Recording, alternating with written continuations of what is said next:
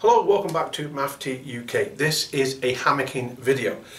It's purely based on the larger hammocker, shall we say. There's no hiding behind the fact that I am quite a big lad when it comes to it, so I need to make sure that my equipment keeps me up in the air as opposed to come crashing down in the middle of the night. And if you want to know, or you want to have some ideas on how you can choose the right equipment, keep watching this video and hopefully I might be able to point you in the right direction. Welcome to MAFT UK.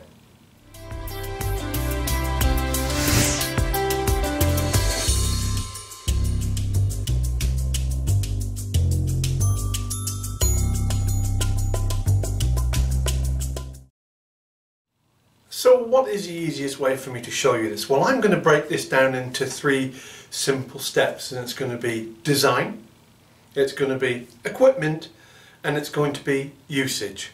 And that's how I'm going to break it down to try and explain it a little bit clearer. The first thing we need to look at is design. This design issue can be quite an important factor when you're deciding what gear you want to buy.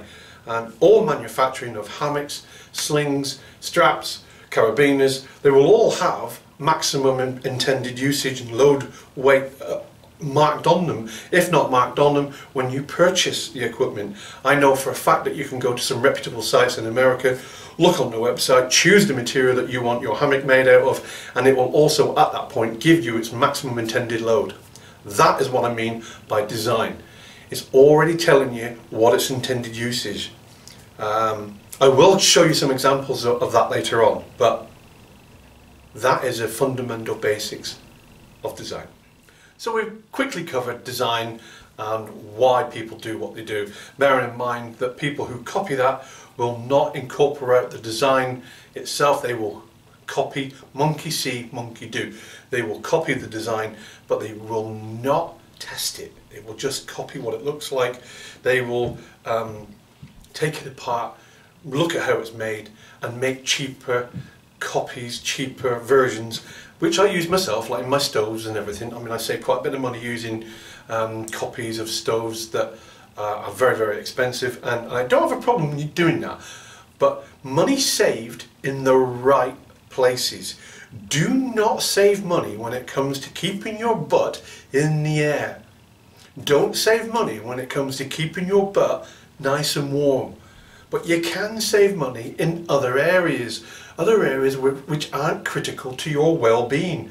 Those are the important factors to remember. So let's look at some equipment. Let's look at some carabiners, the various different types you can get, how to identify whether they're genuine, how do you know whether they're going to keep your butt in the air or not, or whether to sort of go, yeah, that looks okay, but I'm not going to trust it.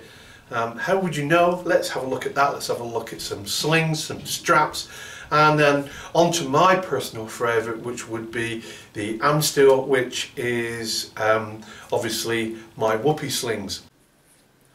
So here we are, in front of you here I have various different sizes carabiners, a couple of straps and a piece of Amstel. Now some of these are designed and some of these are just cheap copies.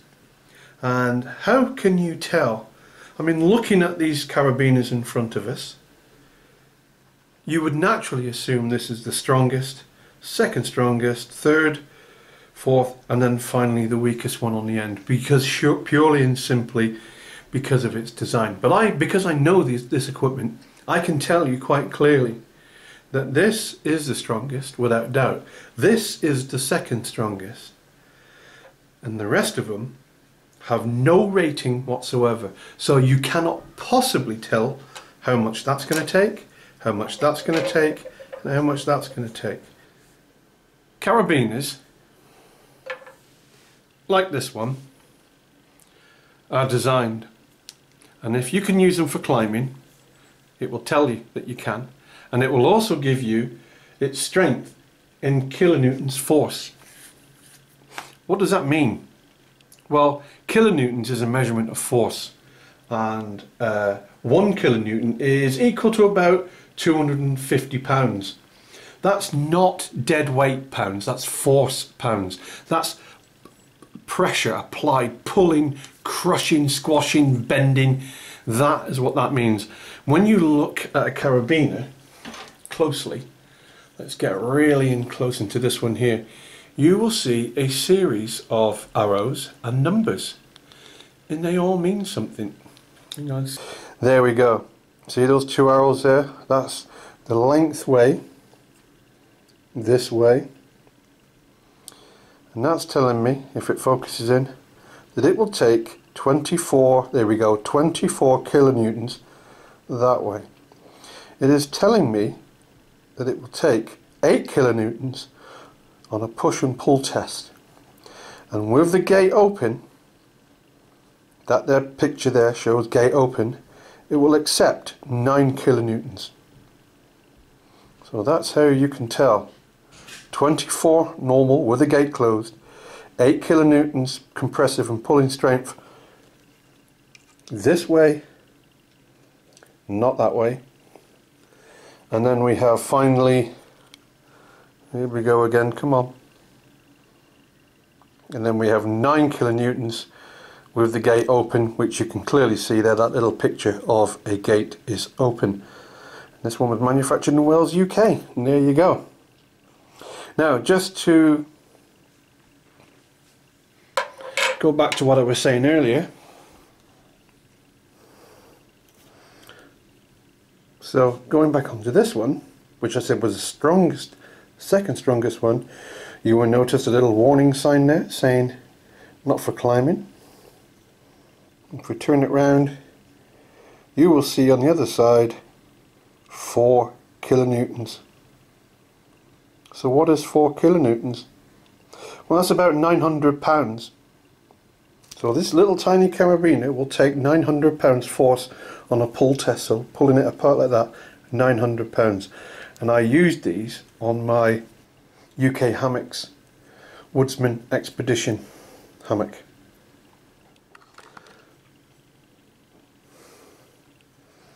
Let's look at these in a bit more detail. Not for climbing. No other information on it. It just says not for climbing. Okay. When you look at it, come on, focus. When you look at it, you can see it's very cheap alloy. It's been painted camouflage to look Gucci. The only thing that would be good for is probably hanging your helmet off your webbing, and that's probably about all that could handle. Moving on to our gimmick carabiner. This is purely a keyring, again not for climbing written there. You would be seriously concerned really if it was for climbing, and as you can quite clearly see, there is a bottle opener here. If your carabiners come with a bottle opener, then I would really consider the fact that they're not really for climbing at all. And no other markings. However, it does have a spring gate, so it's okay. I do actually use this one every day. I carry my keys on it. So yeah, it's a perfectly suitable piece of equipment, but again, this is not something I would use in my hammock. And then finally, this, you can probably get 10 of these for a £5 or something. I don't know. I don't know. This you could bend with your fingers. If I was to force that, I would just bend it. So this is really suitable for hanging your washing on or something like that. And again, no markings whatsoever. No way would you use that. No way would you trust yourself to that. You would be quite insane to even think about it. What else we got on the table is our slings. So we're going to have a look at some slings now. You can quite clearly see here that this end tag is quad stitched and multiple stitches either side running up and down to ensure that this doesn't give, slip or break. So it's quite a very substantial stitching on that, and something that I would more than happily trust. In fact, this is part of Dutch Gear straps, or was. Going over to the 10th wand gear now, you just feel the strength in that. The stitching is good. It gives you confidence that that will take weight. Just by looking at the design, looking at the equipment, how that's double, triple stitched there, cross stitched there, box stitched, whatever they call it, I'm not sure. And then moving on to the straps, another strengthener there, and then onto the remainder of the straps themselves. Just looking at those gives me confidence, and I'm quite happy that they would take my butt.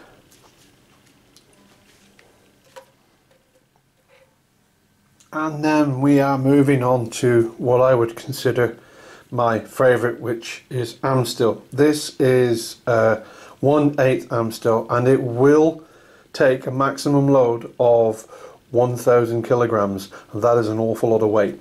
The beauty of Amstel that it is hollow cord, so you can separate the strands, you can splice things together, you can make soft shackles, you can make continuous loops, all from one material. Your entire hanging system, except the tree huggers, can be made from this material. This is an awesome piece of material, and there is absolutely no stretch in it whatsoever, zero.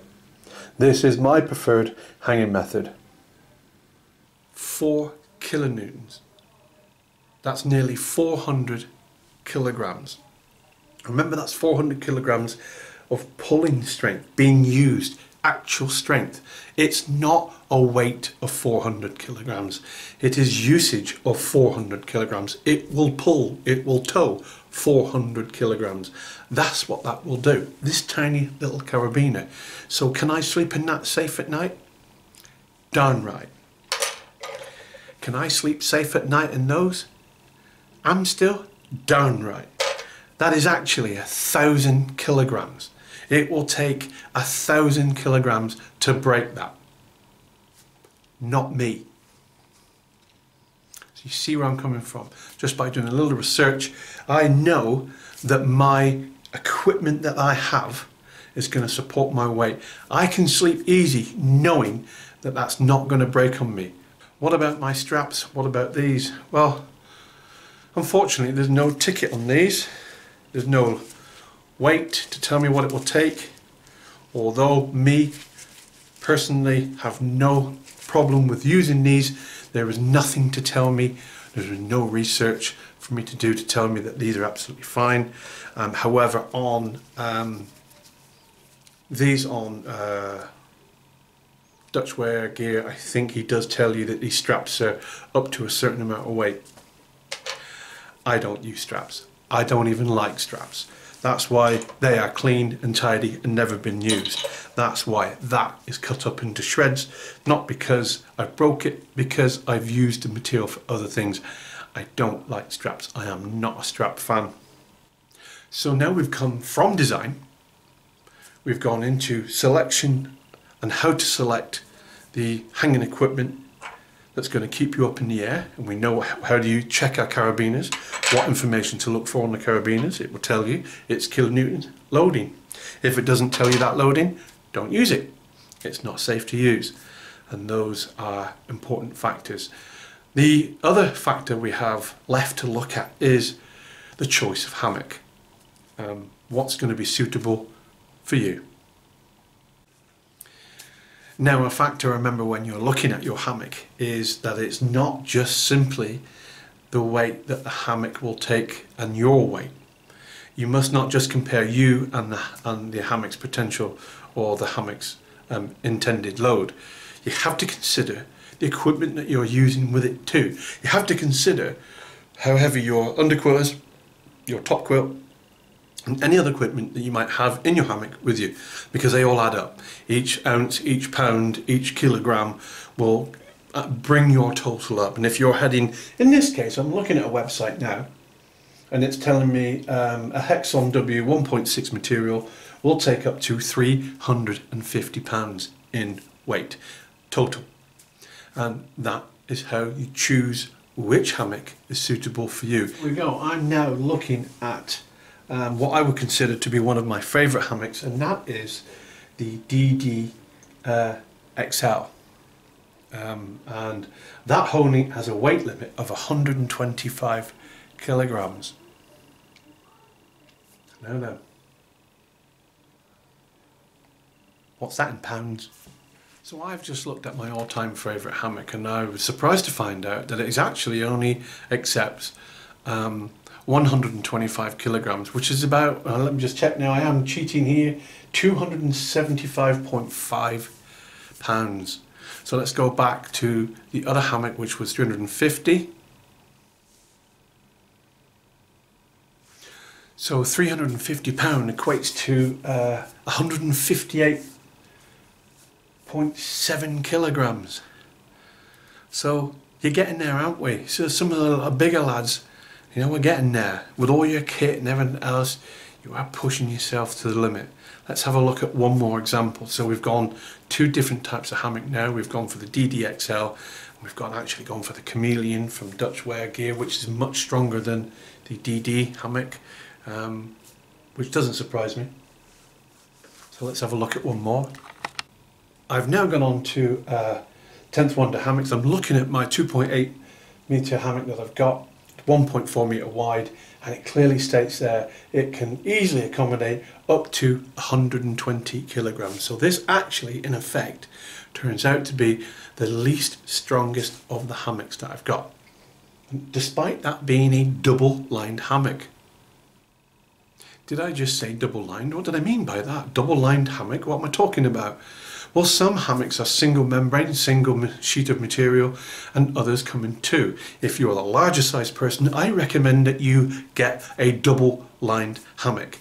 Two reasons: one, you can put a pad in between should you wish, and secondly, more material to keep your butt up in the air, thus giving you stronger strength and, yes, heavier, twice the material, but there you go. It's what you want. If you're a bigger lad, you need the extra material to keep you up there. 120 kilograms, you know, if you was 125, if you was 130, I still wouldn't have a problem in that. Me personally, I don't think it's going to give it that too close to the mark. I think that's well designed in.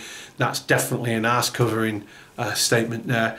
I'd be surprised if it doesn't take double that, but there you go. I can't prove that, but working on the principle and theories that I know from the construction industry, the safety factor of 3, I would at least give it a safety factor of 2, and I think you'll be perfectly safe. If you're getting up close around 120 kilograms, I think you'll be perfectly safe. Me, that's my opinion. Nobody else. The comments made in this video are purely my own personal comments, and should you have any accident or injury due to following any of my instructions, you can really blame yourself for that. That's just me covering my butt. I'm sorry folks, I've got to do it. Otherwise I'll be getting lawsuits against me, and I will not accept any responsibility for your behaviour. I'm going to add that in too. So here is a typical example of a hanging system. This is my regularly used marlin spike, which I made out of some aluminium tent pegs on some elastic. I have my straps, which are stitched and stitched again, and a bit more stitching just to make sure. And again, you can see there my whoopee slings finally attached. And on the other end, I have my gathered end hammock, which usually forms like that. Now then, noticed how I got that hammock. Noticed how this continuous loop here has absolutely no chance of pulling over that knot. I want it that way. I have a video out. I will put in the end titles, I will put the video and showing you how I did this, how I made this. I'm not going to do it now, it'd take too long, okay?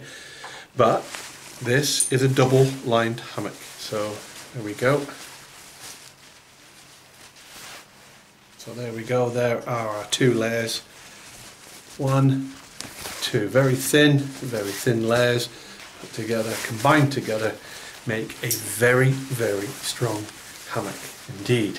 Now this tells me that I am only allowed to put 120 kilograms in that, and I'm telling you straight now, doesn't even flinch when I get in it. I love the fact this label says this.